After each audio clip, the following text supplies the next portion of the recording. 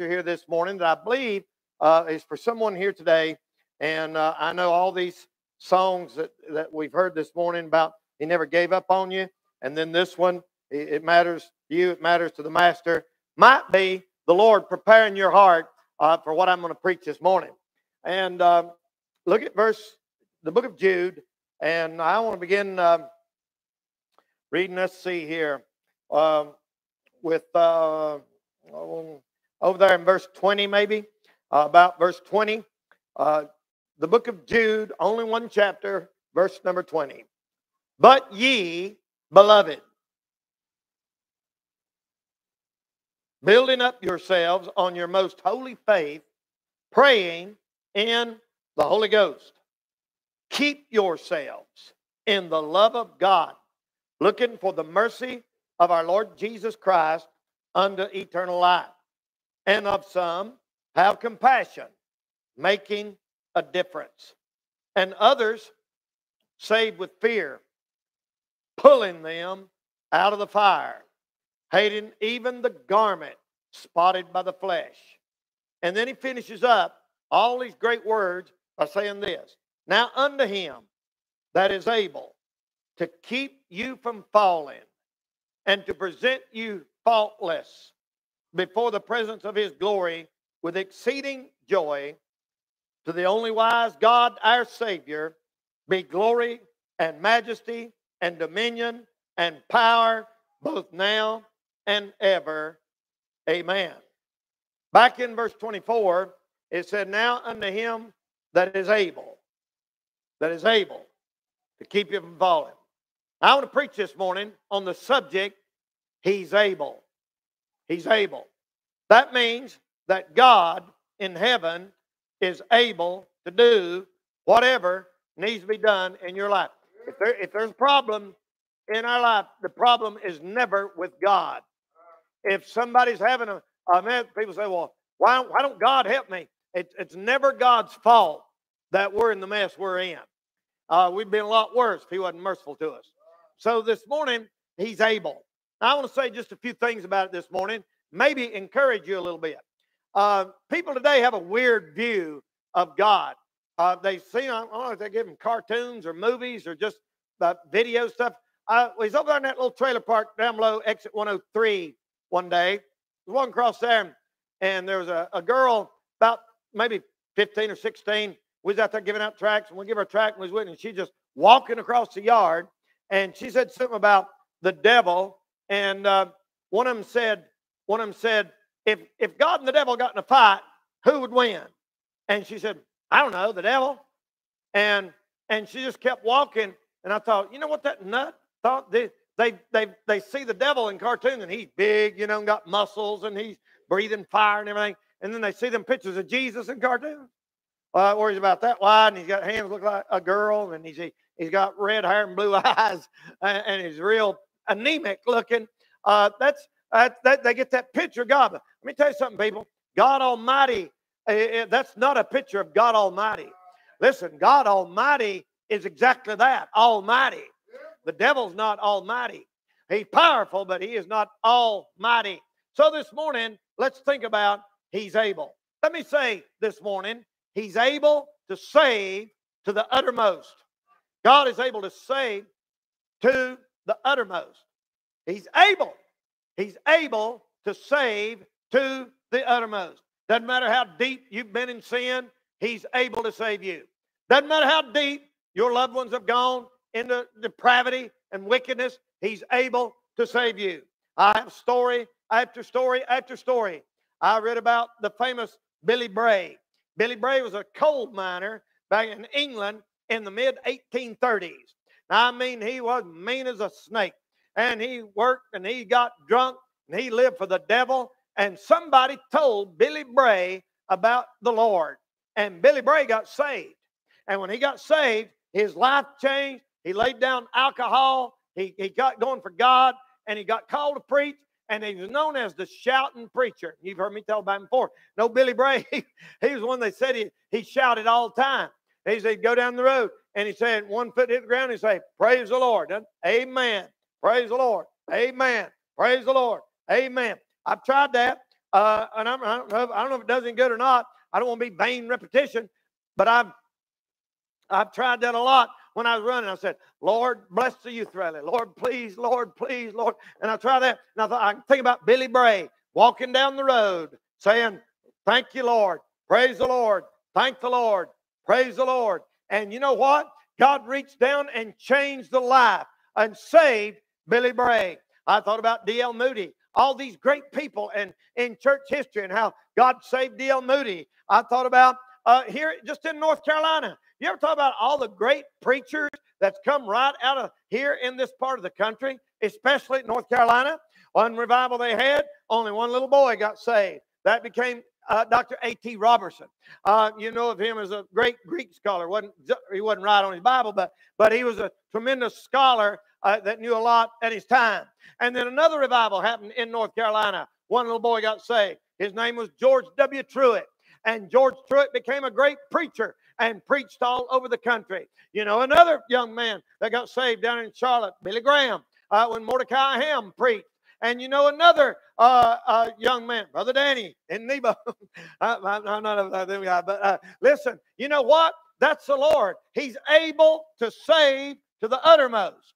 He's able to save to the uttermost. Now, why do I say that? Because there's people in this room today that have a son, you have a daughter, you have a sister, you have a brother, you have an uncle, you have somebody in your family, and you have somebody who you reach out to, and you reach out to, and you try to talk, and they shut you down. You leave them a tract, they won't read it. You invite them to something special, they never come. But I'm going to tell you this morning, He's able to get a hold of them. He's able. He's able, people. He's able. He's able. He's able. I read about old Ty Cobb. And old Ty Cobb was a famous baseball player, one of the most famous baseball players of all time. Played in over 3,000 games, and for 12 years, Ty Cobb led the American League in batting average, batted over 400 in 4 years in a row. That's tremendous for a baseball player. He batted average over 400 4 years in a row. And Ty Cobb was famous. Ty Cobb was wicked. But old Ty Cobb got sick, and he wound up on his hospital bed. And he's laying there on that hospital bed, and somebody come in and witnessed to him, and he gave his heart to the Lord. Ty Cobb got saved. And he got saved and changed. It wasn't just one of these fake, scared, I'm going to die and repent. You know, some people, it was real. And you know what he done? He said, go back and tell the boys. He said, the boys on the team. He said, go back and tell them that I got in. He said, tell them that I wish I'd have done it sooner. He said, I got in at the bottom of the ninth, boys. At the bottom of the ninth, but thank God I got in. I wish I'd have done it in the first inning, but I got in. Ladies and gentlemen, He's able to save to the uttermost. He's able to save your husband. He's able to save your son. He's able to save your daddy. He's able to save your uncle, your aunt, your mom, your dad, your daughter, your son. There's people sitting in here this morning. Your child, your kid has broke your heart. And you're thinking, oh my Lord, how can this happen? I never believed this could happen to my own family. I never dreamed that my kids would go down that direction and go there. Let me tell you this morning, He's able. He's able. He's still able. Don't you give up. Don't you quit praying. He is able this morning to save to the uttermost. That's right. John Newton on that slave trade ship. Wicked man. Wicked. Oh my goodness. Ungodly man. And John Newton, God got a hold of him. And John Newton got saved. You say, you reckon he really got saved? He wrote Amazing Grace. He wrote the song Amazing Grace, people. God gave him one of the greatest songs in the history of the Christian church. And I'm telling you this morning, if God can get John Newton, if God can get Billy Bray, if God can reach D.L. Moody, if God can save Charles Haddon Spurgeon, if God can get a hold of Ty Cobb on his deathbed, if God can get him, He's able to save your family too. He's able. He's able. Don't you give up. I've heard people tell me, they say, brother, I've just gave up. No, He never gave up on you. Don't you give up on them. Don't you give up on them. Don't you give up on members of your family. Don't you give up on them. You say, well, they won't even listen to me. Yeah, but somebody can go in their room at night and they can't help from listening to him. Hey, somebody get a hold of them on that hospital bed, buddy. I knew a man one time in Marion, and boy, he hated me. He didn't like what I preached. He didn't like our church. Oh, good night. And he let it be known too. I went to try to witness to him one day, and he said, well, see, he watched Garner Ted Armstrong or somebody on TV. The devil always makes sure that you watch, some nut when you're trying to figure out a reason not to believe the Bible. And he said, turns out that hell is just like in your basement. He said hell is just a pit. It's just a pit in the Bible. And so he didn't believe, you'd actually, there's actually conscious torment in hell. And I said, no, that's not right. He said, yeah, it is. Yeah, it is. He showed it in the Greek there where it's just a pit. Now the truth is hell is a pit. But every pit is not hell. Hell is called a bottomless pit, but it is a particular pit. Just because you dig a pit out here, that ain't hell. That ain't hell. The Bible said the rich man died and was buried. Man asked me about this yesterday. He said the rich man died and was buried, and in hell he lifted up his eyes. So his body was in the grave. His soul was in another place. That was a pit his body was in. And I told that man, no. He didn't like me. He had never come to church. He wouldn't step foot in the church. Years and years and years went by. They kept praying for him, kept praying for him, and kept praying for him. Sooner or later, sure enough, he turned up with cancer and wound up with cancer and got sick and got worse and worse and worse and worse. And you know what? I lost touch with the family, and then somebody told me, I said, whatever happened to old so-and-so? They said, Brother Danny, he got saved before he left this world. He got saved. Now these are people that say, I don't even believe the Bible. The Bible's not even right. There's no such thing as hell. These are people that say that. I'm telling you this morning so you'll know, don't you ever quit praying for somebody, because he is able to save them. He is able to save them. He's able to transform them. I remember this guy in Marion years ago. We had this tent. Well, it wasn't actually a tent. It was a barn revival. We had an old-fashioned barn revival. And that was before, I don't know if there's anybody even here that may have went to the barn revival. That's before I met about anybody in here. And a friend of mine, rented the barn, or he let him use it. He was up there near McDowell High School. And a big old red barn that hadn't used in years. And you had to climb up step and it was really kind of neat, really. It's probably maybe about half as big as this room here.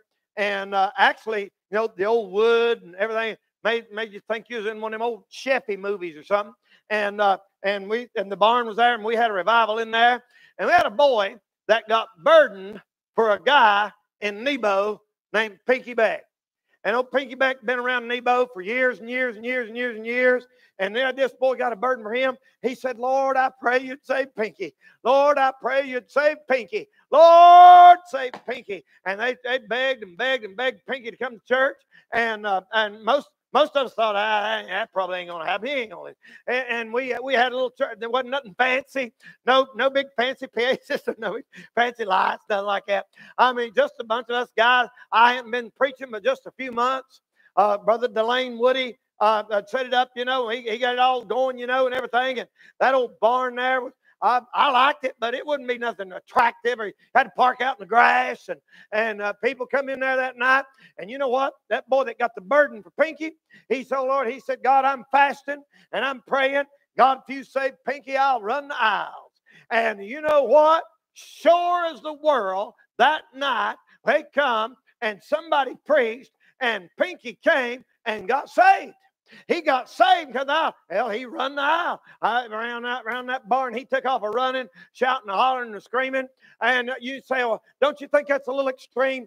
Not quite as extreme as some people last night with the ball game. But he run the aisle, brother. He run the aisle. And I don't care if you run around for a ball game. I don't care. Listen, my kid dunked one backwards, I'd run around too. But they sure ain't nothing wrong with running around for Jesus. Amen. Hallelujah. Glory to God, brother. When the Lord God in heaven answers your prayers and one of your friends gets eternal life and going to get to live in heaven, that's running ground right there. That's running ground. That's shouting ground. That's shouting ground, people. Listen, if what we believe in here is true, and you know what I mean when I say that, I believe it's true. What we believe in here is true. We have every right, and we got good sense. We should raise our hands and say, praise God, He's able. We serve a God that's able. We serve a God that's able. You're sitting in here this morning, you say, Brother Danny, you don't know what I have to live in. You don't know how bad it is at my house. You don't know. No, I do not. I do not. I honestly, my heart goes out to you. If you're living in a bad situation, some of our kids here at the church, they beg their bus workers not to take them home. I can tell you 2 or 3 that Kelly has probably here today. That we had one with us yesterday that did not want to go home. Did not want to go home. Spencer has some that just hang on him. And he said, I got to take you home. No, we want to stay with you. You don't know what those little kids have to go into. I'm telling you this morning, by the authority of this book right here that stood the test of time, there's a God in heaven that sees those little kids' hearts, and He knows the cry of their heart. Thank God He's able to do something in that family. He's able, He's able, He's able. That's why I'm excited about the youth rally. I always get excited about the youth rally because I know He's able. He's able. Never do we ever have a youth rally that God in heaven don't reach down and change somebody permanently. I was preaching in Florida a few years ago, and you've heard me tell this, and down near about the middle part of that Winter Haven, and I was up there, and the guy singing, big old boy, young guy. I mean, this guy, he was a big guy. He's a big guy, about 6'5", and big shoulders about that wide. And he was up singing. He's just a young boy, had a lot of enthusiasm, and you could tell it when he's leading the scene. He just had some enthusiasm, and I enjoyed it. And I thought, man, where'd that guy come from? That's a blessing, huh? Y'all got you a great song leader here. What a blessing that is. And you know what? Lady came up. She said, Brother Danny, he got saved at your youth rally. I said, he did. She said, yeah. We brought a couple of van loads up there year before last, and he got saved. Said he's got in here, and now he's involved. They think he might be a preacher. You know, and you know what? I didn't even know that. I didn't even know that. You know what? My mind went back to all the work, all the decorating, all the prayers, all the fasting, all the stuff that we did. Yeah, and the God in heaven who's able reached down and saved that boy. And now he's probably might be preaching somewhere this morning. I don't know. I'm telling you, the Lord is able. There's an old boy in Marion many years ago. And I don't know if maybe anybody knows him in here or not yet. Either. His name was Jerry Delaney. Do you remember Jerry? Debbie? She's probably the only one in here. That man, Jerry Delaney, grew up in the hippie movement of the 70s, and he was an honest-to-goodness real hippie in Marion. I mean, long hair, there were them old bell-bottom blue jeans, coming back in style. And I mean, you couldn't even see if he had shoes on or not. And he hung around there marrying them boys. And they got a hold of drugs, and that's when the Beatles introduced it. Then Woodstock, and all them things just kicked it off, and all them young people started wanting to get high, and they'd smoke weed, and they got that THC. Learned how to sniffed airplane glue, gasoline. I know guys that put their face down in a gas can and sniff it, so they just passed out. Because they couldn't afford it. It's true. I can name them. And that's what they used to do. And my friends would get airplane glue and put it in a bag, a sandwich bag, and they'd sniff it. And I said, what in the world are you doing, man? You crazy? And they'd say, oh, man, it's the Jimi Hendrix experience. It's purple haze. You know, I said, yeah, you got purple haze, all right. You're nuts. And I got saved. I got saved, but I never did do nothing like that. I mean, I was a sinner, but I wasn't stupid. Not that bad. I know something tells me you're not supposed to put airplane glue in your brain. Don't that make a little bit of sense? And I'm all for feeling good, but good night, y'all. That ain't right. That's crazy. And you know what? Jerry got worse and worse and worse. Some of them boys fried their brain and never did get right. Well, in the revival that I got saved in, the Holy Ghost moved all over Nebo. And sure enough, Jerry got saved. Somebody brought him to church, and Jerry got saved up there at Nebo Baptist. He was about that tall. His hair was real thick and going like this, like Ted Nugent. and he's real, and he just standing there and looked like that right there. And old Jerry was rough. I mean, he was rough. And I'm telling you, people, immediately his life changed. I'm talking immediately. He got him a Bible. He come to church. Every time he'd come to church, you could see a difference in him, and a more difference in him. It wasn't long till he was holding his own Bible. Back then, Roses was on Main Street in Marion back in them days. And many of y'all remember that. And everybody in town, before all the malls and stuff come around, and these little strip malls, all the town people go to town on Saturday. And Jerry, every time you go to Marion, he'd have somebody up against the wall showing them scripture like that. He led more people to the Lord. Unbelievable. Like I said before, he's one of the best soul winners I ever met in my life. And Brandon's mother I could win anybody, the Lord, anytime, any place. I was just a sinner. They'd go get them. And he had these guys up there, and he came in. It wasn't long that he come in. He had on a shirt and a tie. I mean, he got his hair cut. He started singing in the choir. It wasn't long that he was preaching out on the street. And I run into him one day, and I said, "What have you been doing, Jerry?" He said, "Danny, I've been in my Bible." He said, "I've read half the New Testament this week." It's about Wednesday. Three days, half the New Testament. And my pastor, Hall Hollifield, he'd been preaching for 40 years. And he said, "I've never seen a man change like that man changed." And every time Jerry'd come to church, he'd have 4 or 5 old rough-looking hoodlums with him. And we'd give the invitation. He'd bring one down. He'd get saved. He'd bring another down. He'd get saved. I mean, they didn't all pan out. But I tell you one thing, brother. He was a testimony to the city of Marion, North Carolina, that something happened to that guy. Something happened to him. You're talking about from hard drugs to giving out tracts on Main Street, holding a King James Bible and telling it everywhere you go. Listen, if you don't know a harder case than that was. You don't know anybody that's worse off than he was. I'm telling you, he's able. He's able. He's able to save. He's able to save. Look, when I got saved, I mean, I didn't do drugs or I didn't drink or nothing like that, but I was probably very unlikely, most people would say, to get saved. If you took all the kids in my high school graduating class and you looked at our class and said, which one of them is going to be a preacher, I wouldn't have got picked. I'd have probably been next to last. There's one boy meaner than me. But probably, they said, "No, he ain't going to be no preacher. He ain't going to be no preacher." And I'd still run into people like that. "Danny, I heard you was a preacher." "That's right.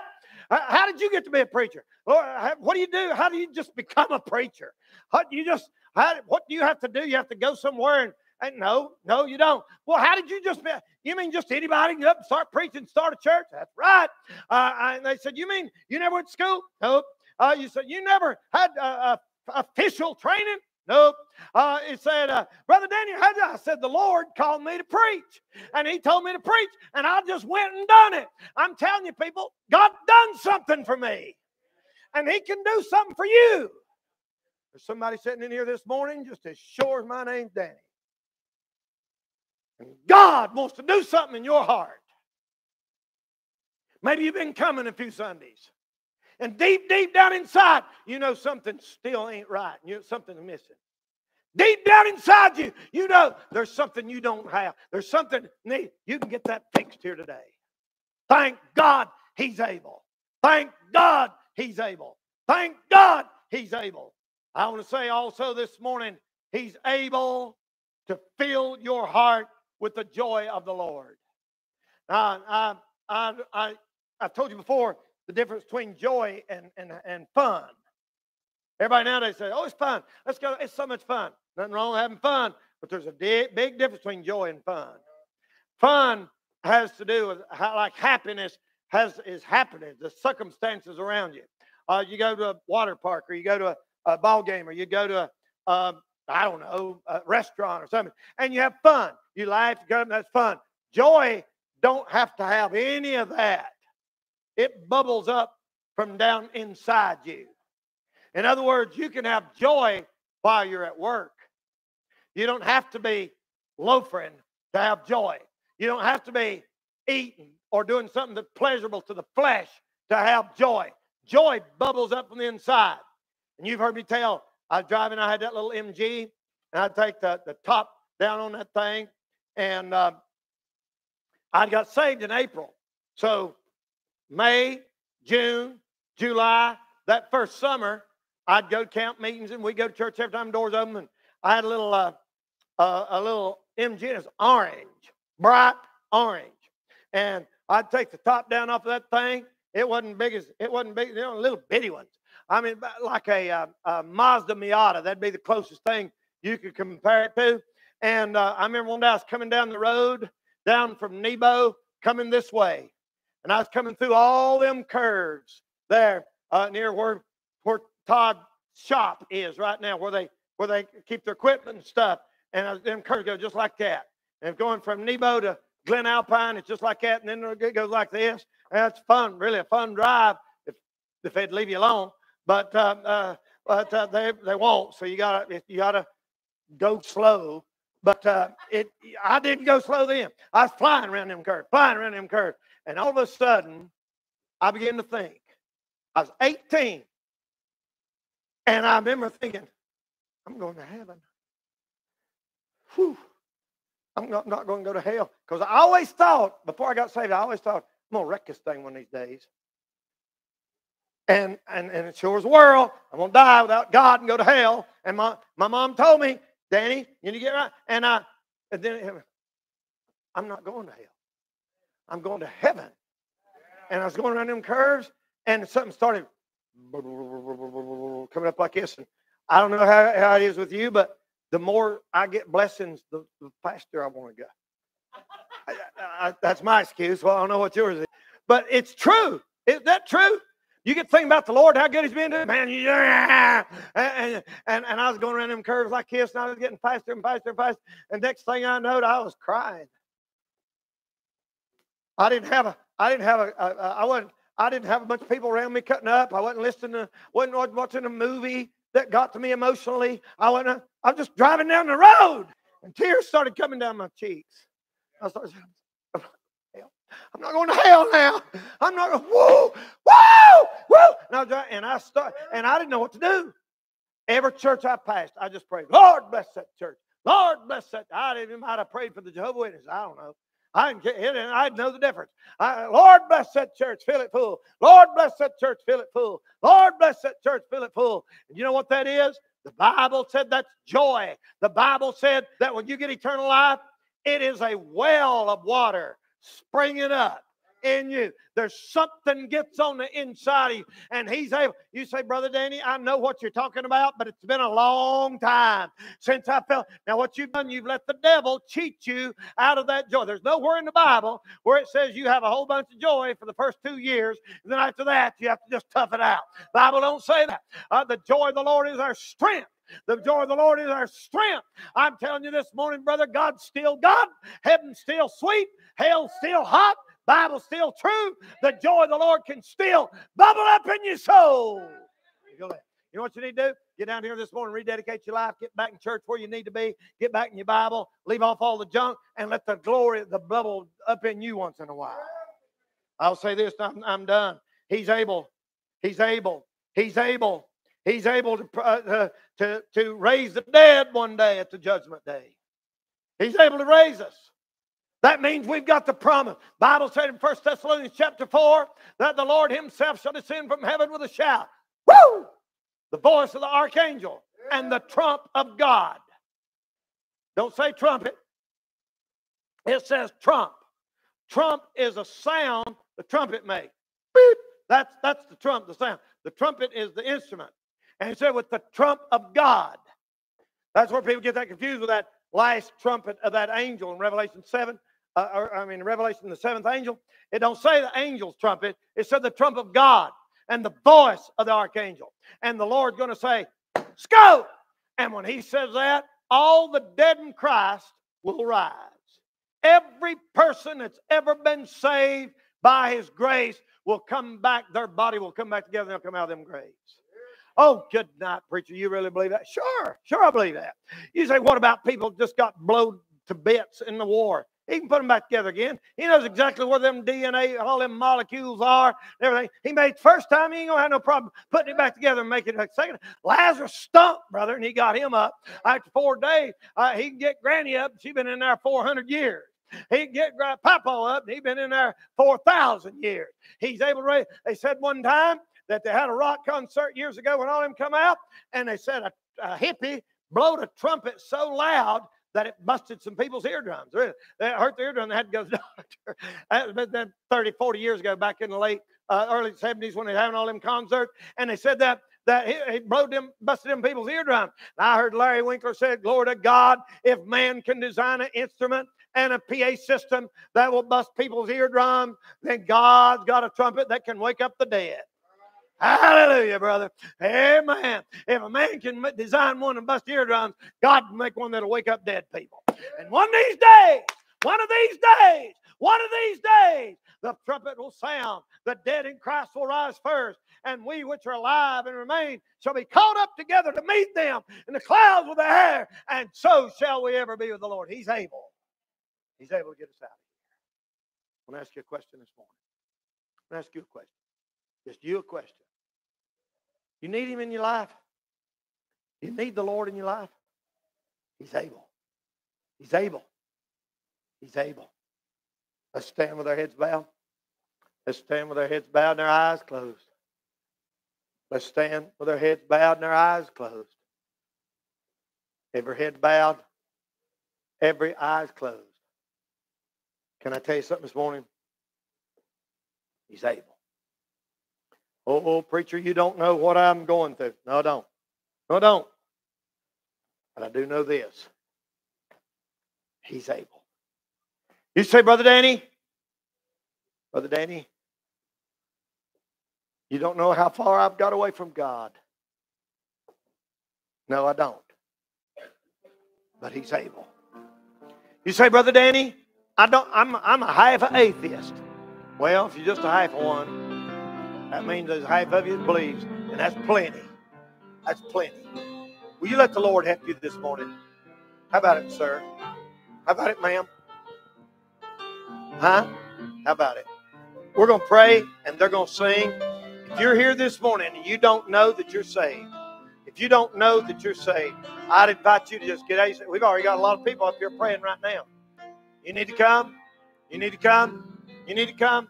You say, Brother Danny, is everything ever going to work out in my life? Well, I don't know when or how, but I know it can. I know it can. I know God's able. Will you let him help you this morning? Our Heavenly Father, I pray right now in Jesus' name for that one here this morning who needs help, Lord, who needs grace, who needs forgiveness. Please, Lord Jesus, help them, Father, I pray. Holy Ghost, come down, do a great and mighty work here today. Lord, save that one which is lost. Touch somebody. Lord, I'm glad you're able. Whatever you do, we'll thank you for it. In Jesus' name we pray, and for his sake we ask it. Amen. They're going to sing. You need to come. You come right now. You come right now. Come on, right now. Amen.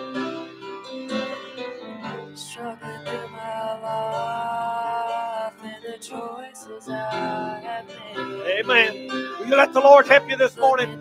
Come on, just get out of your seat, come right now. Come on, just get down here. Come on, sir. Hey, just take that first step like that. The Lord will help you the rest of the way. Come on, sir. Come on, right now. Amen.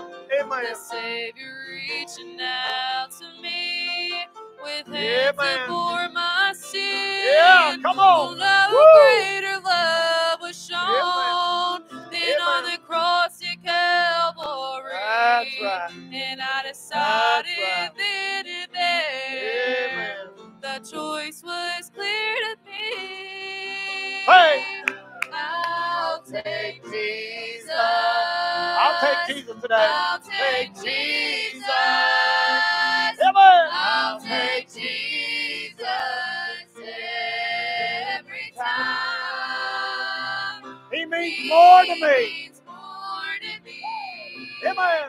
Than the world you see. There's no question in my mind. I'll take Jesus. Amen. Every time. You need to come? Come on. Come on, right now. Make that step. What if opportunities? What about these opportunities? Will you take Jesus today? Yes, preacher. Yeah, preacher. I'll take Jesus. Come on, take him this morning. Come on, take him. Maybe you're watching from home. Maybe you're watching online. I need to bow your head right there. Just say, dear God, have mercy on me, a sinner. Help me, Lord. Help me, Lord. Help me, Lord. Amen. Amen. Hallelujah. Amen. Glory. Amen. Yeah, hallelujah. Amen, Lord of God. Come on now. Let me tell you what I do. Hey. I'll take Jesus. Hey. I'll take Jesus. I'll take Jesus every time.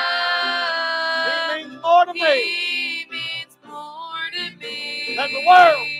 Than the world you see. There's no question in my mind. Hey. I'll take Jesus One more time. every time. Let's do that chorus.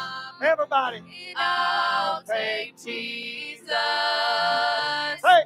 I'll take Jesus. I'll take Jesus every time. He means more to me. Come on now. Than the world you see. There's no question in my mind. Hey. I'll take Jesus every time. Amen. Amen. Amen. Hope you can leave here this morning. I hope you can leave here this morning saying, all is well. All to Jesus, I surrender. I surrender all. That's the best way to live your life.